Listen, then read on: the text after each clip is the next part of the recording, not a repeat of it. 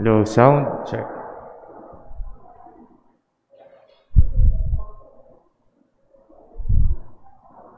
Okay, good morning to everyone. Shall we all gather together as we begin our Sunday school? I'd also like to commend those live viewers who are watching with us here on site. There are currently 43 live viewers na kasama po natin sa Facebook Live. Okay, so for those who are here, may I request everyone to please stand. Tayo po tayong lahat and let's begin with a word of prayer.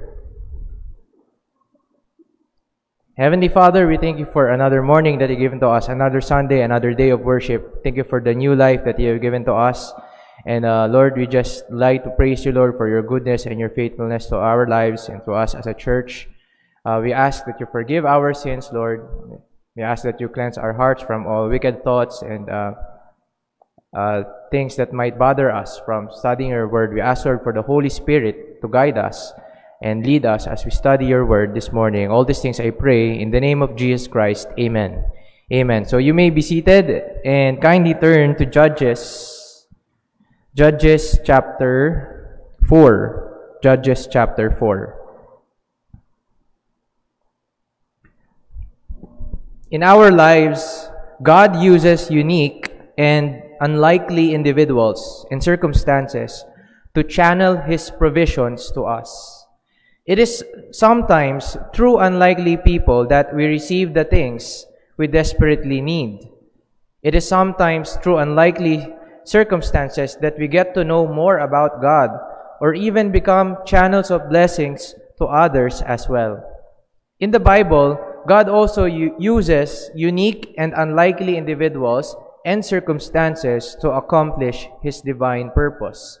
God uses unique and unlikely individuals and circumstances to accomplish His divine purpose. So kindly turn to Judges chapter 4. Judges chapter 4. So the background, again, of the book of Judges is that even though a lot of people avoid it or a lot of people think that it is just such violent book, it has an overarching theme. Meron po siyang tema. And this overarching theme is this: God is the deliverer of His idolatrous people.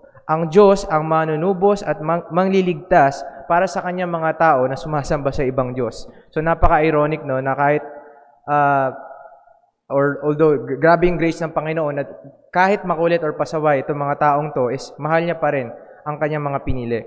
So, maaari magtataka kayo, no? Last week, ang diniscuss natin is chapter 2. This morning, we're going to discuss chapter 4 and some parts of chapter 5. Yung chapter 3 po kasi, diniscuss na po yan ni Brother Genesis nung tayo ay nagsimula sa Judges before our missions conference. It was during October when Brother Genesis started Judges chapter 3. So, lalaktawan po natin yan for this morning. However, we're going to have a short review. Last Sunday, discuss tayo ng chapter 2 kung saan nagkaroon ng comparison sa old generation at saka sa new generation.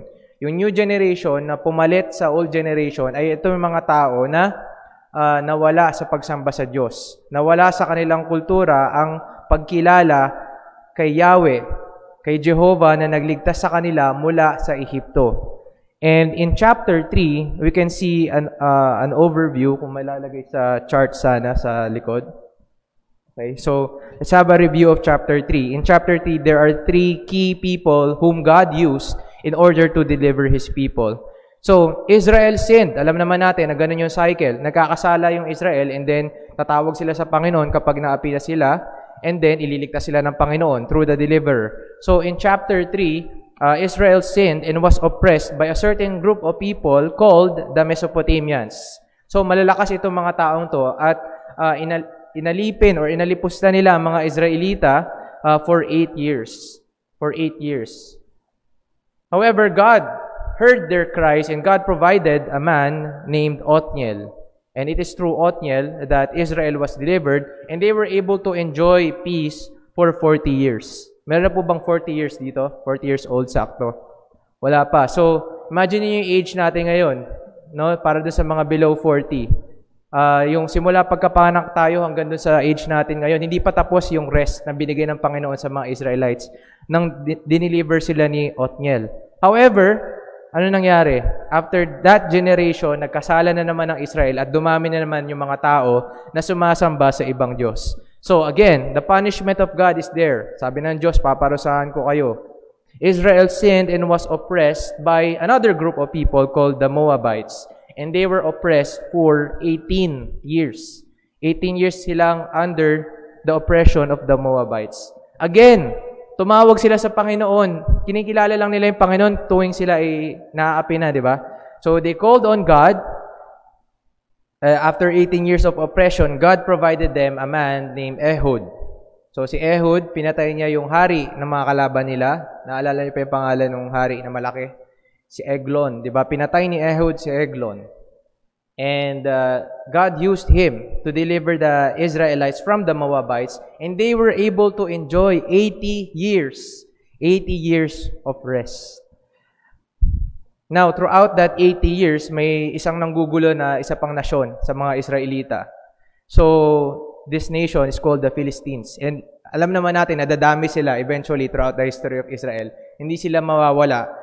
Pero inapi nila yung Israel during the reign of Ehud, and God gave them Shamgar. Si Shamgar yung pumatay ng 600 Philistines using an ox goad.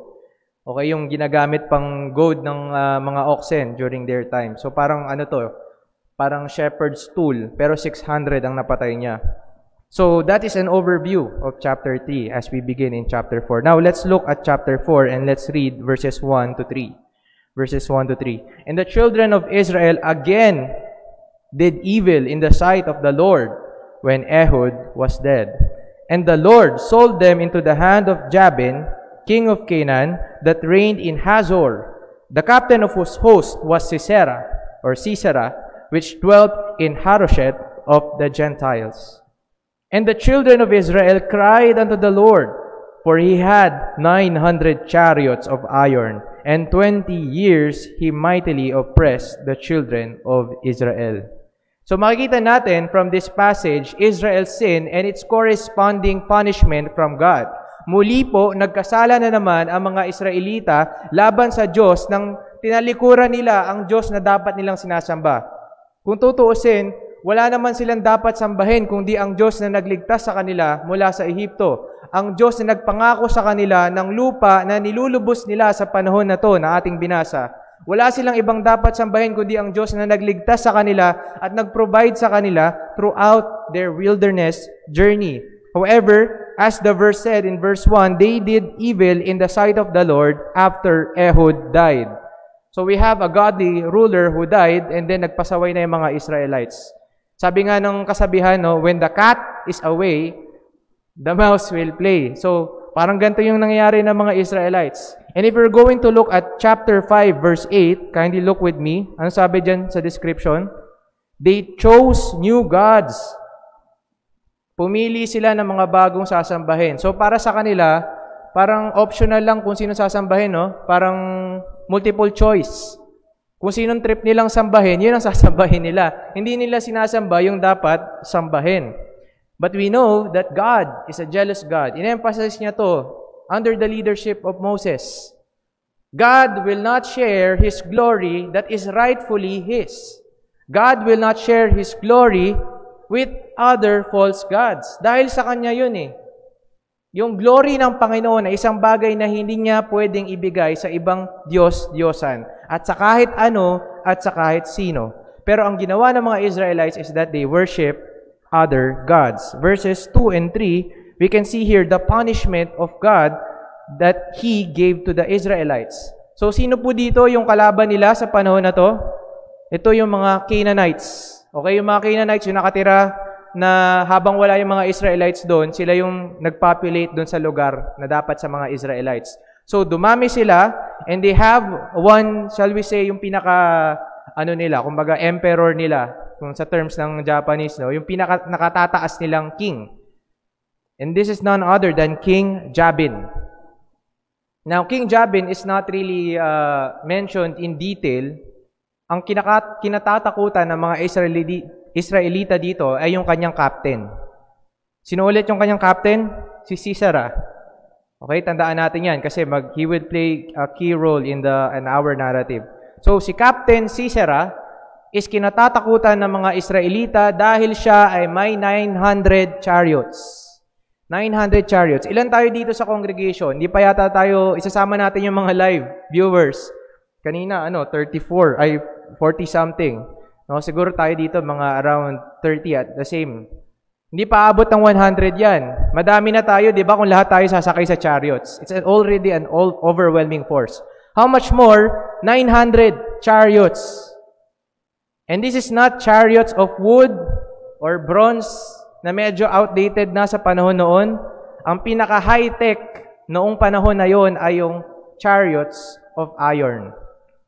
So sasabihin natin, or makikita natin that during this time, Sisera had the upper hand when it comes to technology and kinatatakutan siya ng mga Israelites.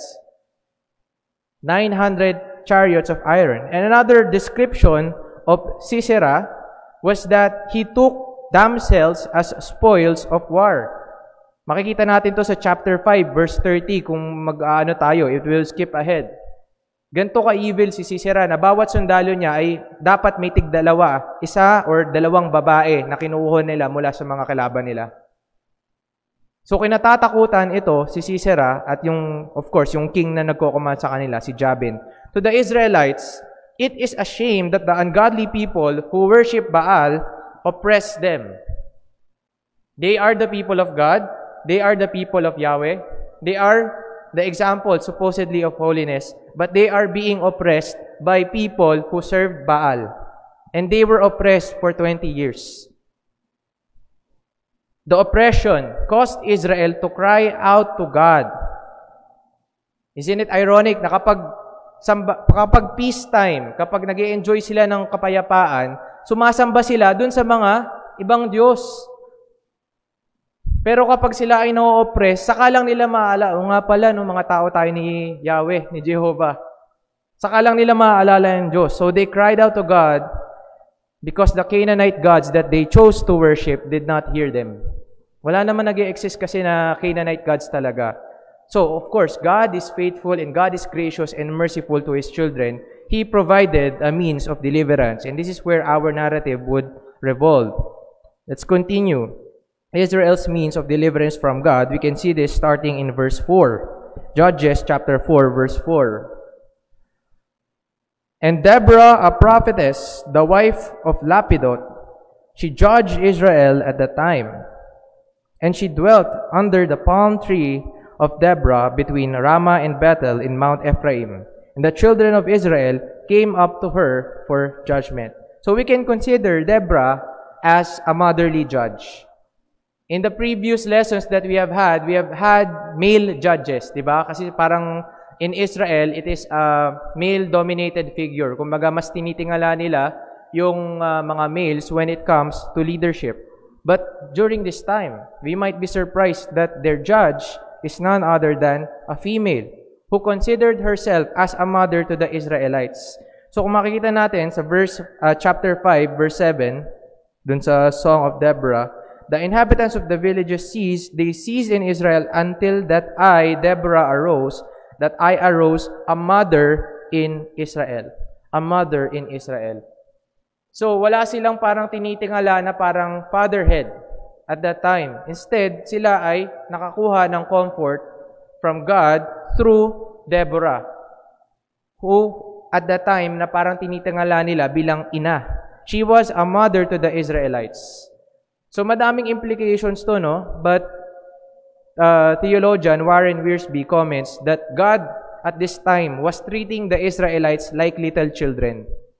God was treating the Israelites like little children. Dahil sa sobrang pasaway nila, binibigyan sila ng mga judges, males, who are good at war, to lead them. Pero kapag namamatay yung mga judges na yun, pinababayaan nila. So Deborah was like a mother to the Israelites. Also, in the verses that we have read, in verses 4 to 5, we can see that Deborah was also a prophetess. Okay? So kung babalikan natin yung lesson natin last week, sabi sa Judges chapter 2, verse 18, gaganon lang kayo ng ilang page. And when the Lord raised them up judges, then the Lord was with the judge.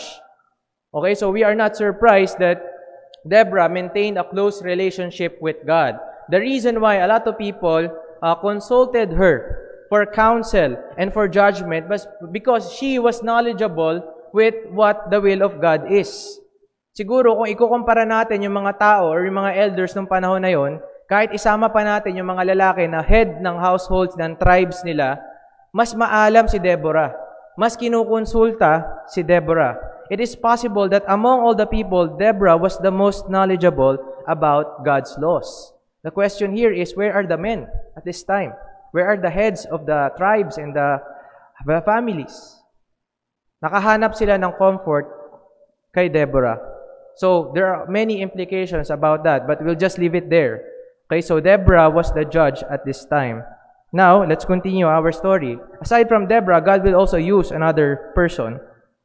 And she, this is Deborah, and she sent and called Barak, the son of Abinoam, out of Kedesh, Naphtali, and said unto him, Hath not the Lord God of Israel commanded, saying, Go and draw toward Mount Tabor, and take with thee 10,000 men of the children of Naphtali and of the children of Zebulun.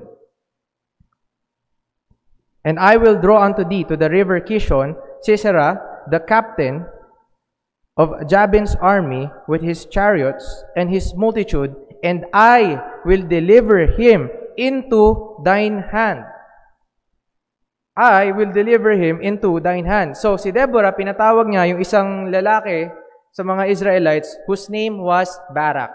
Whose name was Barak. And inassure niya kay Barak na ito ang sinabi ng Diyos. Hath not God said?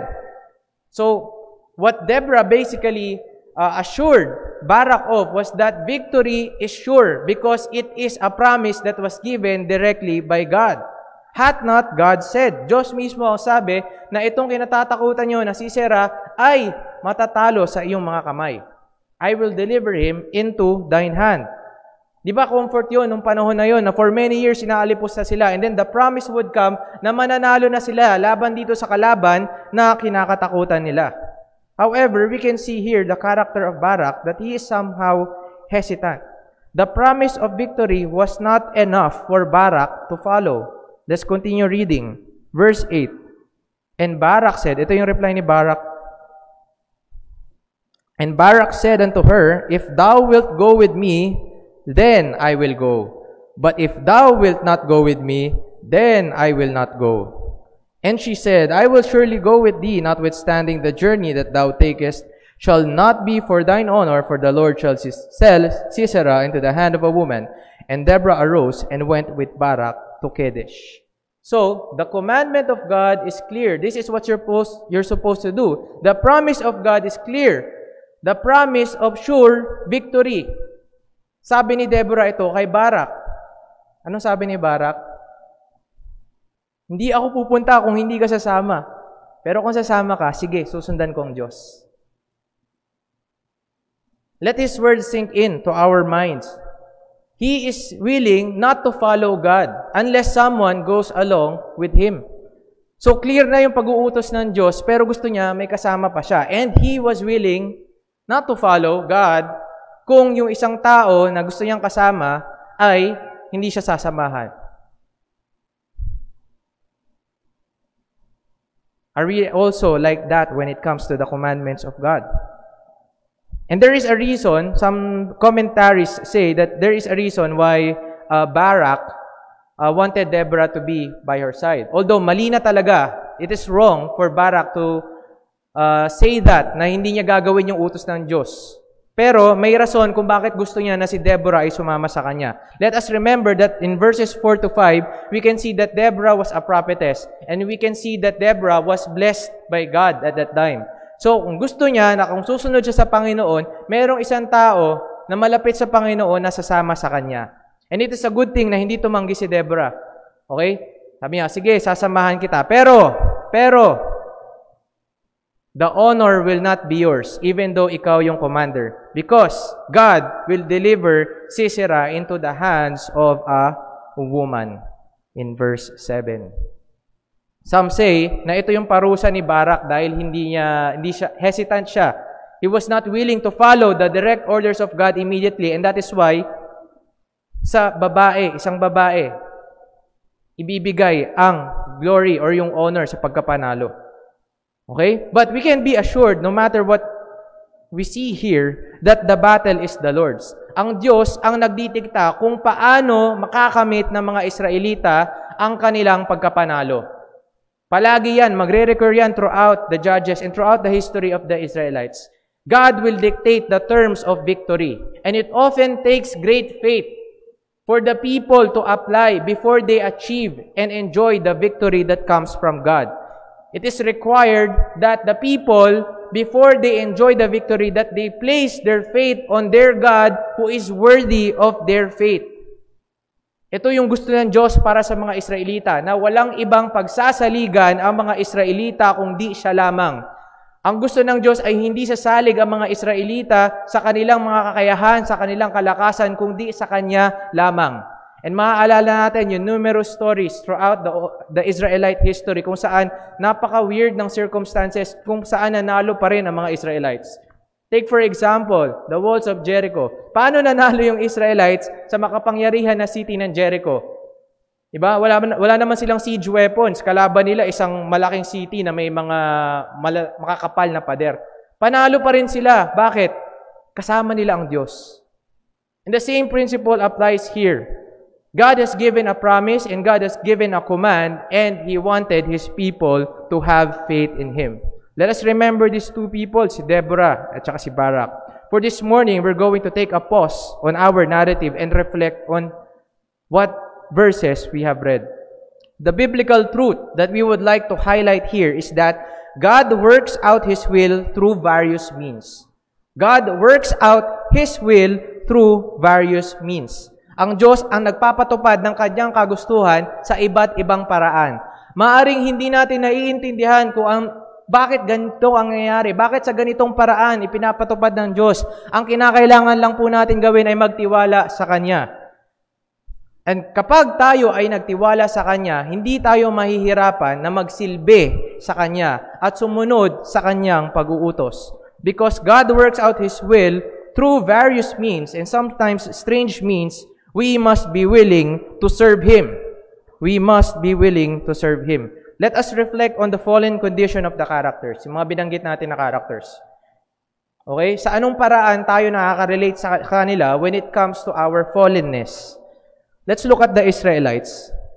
What is the reason why they are being oppressed? It is because they turned away from God. They served false gods.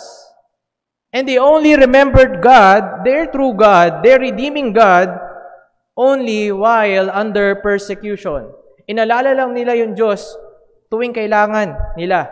Kumbaga sa Tagalog, sasabihin natin, tinatawag mo lang ako kung may kailangan ako eh. Naalala mo lang ako kung may kailangan ako eh.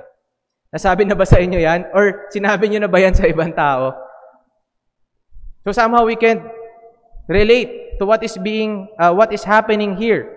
The Israelites only call out to God just so that their pains could be appeased. But they are not really willing to turn to God, to worship the true God. Dahil only after a few years, babalik na naman sila sa kanilang ungodliness. Babalik na naman sila sa kanilang idolatry. And there are many people today who are like that. Nasasabihin nila, okay, Christian ako, I will follow Jesus Christ. But their professions are not genuine. And makikita mo ito sa buhay nila, na wala na silang pakialam sa Diyos, na kanilang sinampalatayaan bilang tagapagligtas nila. Kung niligtas ka ng Diyos, anong mangyayari sa iyo? So pagsisilbihan mo na siya. Clearly, this was not the effect to the majority of the Israelites at that time, dahil pagkatapos na maka-enjoy sila as a nation ng victory, ay babalik na naman sila sa dati nilang mga Diyos-Diyosan. Let's look at another person that we would like to reflect on. Barak. Yes, God will use him as a deliverer. And in the book of Hebrews, he would be praised as one of those people with great faith in God. But Barak was not perfect. Merong isang pagkakamali na ginawa si Barak. He was hesitant to follow God's command. When it comes to God's command, medyo nagdadalawang isip pa siya at gusto pa niya na may kasama. And nakakatakot yung sinabi niya, kung di ka sasama sa akin, hindi ko susundin yung Diyos. That statement is enough to show that somehow paiba-ibang weak na faith ni Barak. But the good thing is probably at some point he repented of that kind of weak faith and he was praised in Hebrews as one of those people with great faith. Many times we are also like Barak. The commandments of God are clear in Scripture. Tagalogin mo man or Englishin or Bisayain or Hiligaynon or what language. Klaro ang pag-uutos ng Panginoon. And sometimes we make excuses. Sometimes gusto pa natin ng kasama sa ministry bago tayo sumunod sa Diyos. Sometimes kailangan pa natin ng taga-usig sa atin. Sometimes kailangan pa natin na pipilit sa atin bago tayo sumunod sa Diyos. So for Barak, that was his sin that we can also relate.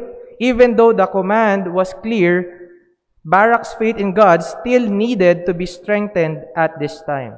But again, we go back to the biblical truth that we would like to emphasize. God works out His will through various means, and we must be willing to serve Him. So for this morning, let us apply this in our lives, in our context today. The first application is that we must be willing to take God seriously. We must be willing to take God seriously. We must take God for who He is. Sino ba ang Diyos para sa inyo? Isang imagination lang? Isang relihiyon? Na optional lang, kung kailan nyo lang gustong pagsilbihan, saka nyo lang pagsisilbihan. No. As believers, God is our life. Worshiping God is our lifestyle. Dahil siya ang nagligtas sa atin at ang purpose natin bilang mga mananampalataya sa mundong ito is sundan yung kanyang pattern of holiness. Hindi tayo magiging perpekto sa mundong ito, pero yun ang pag-uutos ng Panginoon. Be ye holy, for I am holy. And we must take God seriously and see Him for who He is in order to be able to be effective worshipers in our life today. As believers, God alone is worthy of worship. May mga iba tayong bagay na pinagkakaabalahan sa mundong ito. We want to build our families, we want to build our careers, and there's nothing wrong with that. However, there would be something wrong with that if you put those things above God when it comes to your priorities. All the things that we must be doing in our lives is for the glory of God. And all the things that we must be doing should not contradict the direct commandments of God. As believers, we must understand that God alone is worthy of our worship. What about for unbelievers? The same thing applies. You must understand that God alone is worthy of your worship. At some point in our life, we have realized that through the gospel, we are sinners who have sinned against God. And it is important for every person to obey the command to repent and believe the gospel. To repent and believe the good news. To repent and turn to God. To acknowledge oneself as a sinner who have sinned and transgressed a holy God. Lahat po tayo, kung tayo ay mga mananampalataya, at some point in our life, we acknowledge that we were sinners. Tama po ba? And that is by the grace of God. That is because of the gospel that has been given to us. And what did we do? We called out to God, as what the Bible says. So if you are not sure of your salvation, you have to consider that you cannot save yourself. Only God can provide your salvation. Only God can provide redemption. And He has provided spiritual redemption through none other than Jesus Christ, who died on the cross. This was the Messiah that was promised to the Israelites. This is what they're supposed to believe, that God was their Redeemer. The problem with the Israelites at that time was that they are only looking to God as their temporary deliverer. Their deliverer from their political enemies. Once that happens, ano na nangyari? They show their hearts of stone. If you have not yet professed your faith in Jesus Christ, profess faith in Him. Acknowledge that you have sinned against Him, that these sins that you have been committing is transgression against Him. And you must turn from these sins and turn to God. Acknowledge that Jesus Christ is the only Savior who died and paid for your sin. The reason why Jesus Christ died on the cross is so that He could redeem us as sinners. And this is the overall theme that we can see in the book of Judges. Ang kaligtasan ay magmumula sa walang iba kundi ang Diyos. Take God seriously, especially if you are a believer. the next application that we can do here is that we must make ourselves available for His service. Let us make ourselves available for His service. This is connected to the first application. Kinakailangan nating ipresenta ang ating mga sarili bilang available para sa Kanyang serbisyo. Dahil uli, sino nga ba ang master at hari natin bilang mga Kristiyano? Ang mga sarili natin? Are we living in this world? Are we doing all of these things? Nagpapagod tayo sa trabaho. Di ba kumakayod tayo? But are we doing all of these things just for ourselves? Just so we can have a good, short life? As believers, we have to understand that our lives have to be committed in service to God. And that is why we can see here, Barak hesitating. Nag-hesitate pa siya. Ayokong sumunod muna sa Diyos. Unless, Deborah, samahan mo ko. Minsan nagiging ganun ang attitude natin. Tinitignan muna natin kung may mga kapwa mananampalataya na susunod sa Diyos. Saka lang tayo susunod. And there are many ministries, even despite this pandemic, there are still many safe ministries that we can do. We just have to open our eyes. Ito yung goal natin. Kung magtataka kayo, saan pa ako pwede mag-serve bilang isang member ng Baptist Bible Church? Remember that our primary mission is to share the gospel to other people. Preach the gospel, both to believers and unbelievers. Dahil ang gospel, ang comfort sa ating mga mananampalataya. At ang gospel, ang good news para dun sa mga tao na hindi pa sumasampalataya kay Jesus. So lahat ng gagawin mo ay dapat nakakonekta dyan. Mako-consider mo na ang service na yan is service for God. A lot of people go to church para sila yung pagserbisan. Hindi para sila yung mag-serve. Kaya po worship service ang tawag natin sa ating worship service, tayo yung nagsuserve sa Diyos. How do we serve? In the church context, we serve by being an encouragement to fellow believers. We serve by supporting the preaching of His Word. We serve by singing out the truths that we believe in Scripture, causing everyone present to be encouraged and to get encouragement from those truths that we proclaim. Ginagawa ba natin yun? Especially during the pandemic na nagkahiwa-hiwalay tayo? Believers, we do not have excuse. We do not have any excuses not to serve God in this pandemic. There are many ways for us to proclaim the gospel and to be an encouragement to fellow members. Nahihiya ako. Okay lang yan. Hanapin mo yung pinaka-close mo, kamustahin mo. Share ka ng verse sa kanila. Simple lang, di ba? But you are doing what God commands you. In Scripture, in New Testament, sunod-sunod yan. One of those is to exhort one another. So there are numerous commands in Scripture that we must quickly obey. Sabi ni Deborah kay Barak, ito ang sinabi ng Diyos, victory is sure. I will deliver your enemy into your hands. Ano sabi ni Barak? I will not follow kung hindi ka susunod sa akin, kung hindi ka sasama sa akin. Again, makikita natin yung sarili natin kay Barak. We must not be waiting for signs or even people. Before we obey the clear commandments of God, our church needs members who are willing to be serious with their biblical responsibilities to the church. As a member of the local church, of Baptist Bible Church, you have the responsibility to edify the body of Christ. Dahil kapag pinagsisilbihan mo ang iyong mga members, pinagsisilbihan mo ang kanyang mga anak. Are you familiar with our church covenant? Having been led, as we believe, by the Spirit of God to receive the Lord Jesus Christ as our Savior, and on the profession of our faith, having been baptized in the name of the Father and of the Son and the Holy Spirit, we do now in the presence of God, angels and this assembly, most solemnly and joyfully enter into covenant or agreement with one another as one body of Christ. We engage, therefore, by the aid of the Holy Spirit to walk together in Christian love. Do you love your fellow members? To strive for the advancement of this church.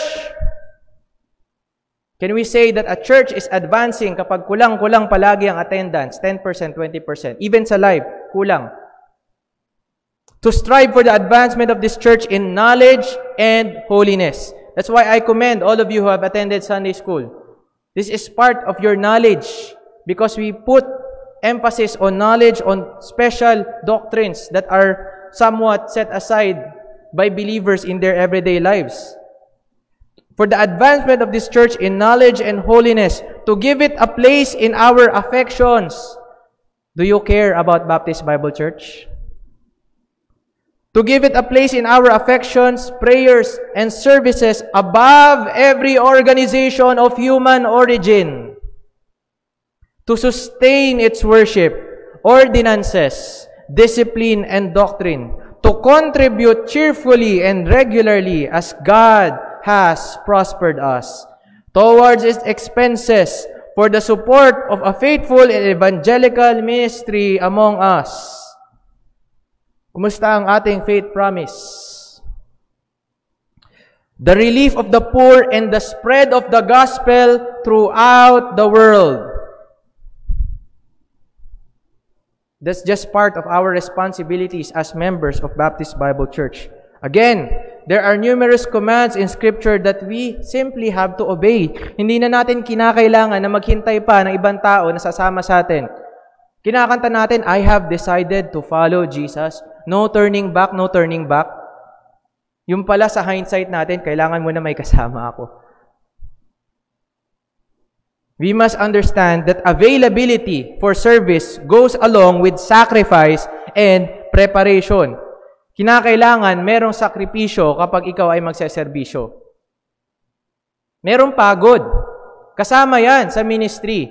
There are many people, Christians, who will only serve God if it is convenient for them. Basta convenient sa kanila, hindi sila nahirapan, hindi sila pinapawisan, hindi sila nasistress, that's their service. But you cannot really make yourself available without sacrificing your time, your effort, your energy. Kasama yan sa ministry. Hindi pwedeng magsuserve ka sa Diyos at ang kanyang simbahan na hindi ka napapagod. Tama po ba? Hindi pwedeng pupunta ka sa church na kung kailan lang convenient sa'yo. Hindi pwedeng mag-witness ka lang kung kailan convenient sa'yo. Hindi lang pwedeng wala kang sacrifice. Preparation is also included when it comes to availability. If we want to present ourselves as available for the service of God, we have to sacrifice. We have to sacrifice. We have to prepare for our service. And that is why we have these gatherings. We study the Word of God. Sa tuwing may mga tao na nagtuturo ng ibang doktrina, anong mangyayari? Handa tayong sagutin sila dahil nag-aral tayo. Hindi magtatago tayo. Kapag may question ng faith natin, handa tayong sagutin sila because we studied the Word of God. Hindi yung ang tagal-tagal mo sa ministry, hindi ka naman nag-aaral ng salita ng Diyos. At kaya nabulungan ko lang ng mga maling doktrina, nasa ibang kulto ka na. Nasa ibang simbahan ka na. And that is why it is important for us believers to encourage one another. Palakasin natin ang isa't isa sa doktrina, sa mga katotohanan na sinasabi ng Biblia. Dahil wala tayong comfort na pagkukunan, kundi tayo din. Gumunaw man ang mundo, ano mangyayari? Tayo pa rin ang Baptist Bible Church.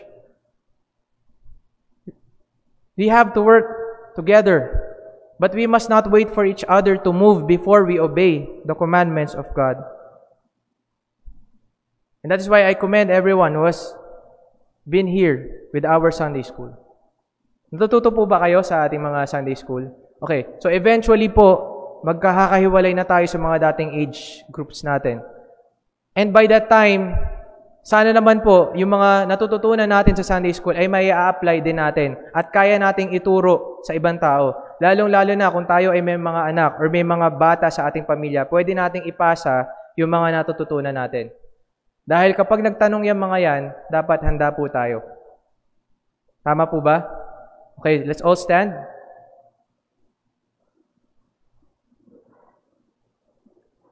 Heavenly Father, we praise you for the truths that we have learned from your word.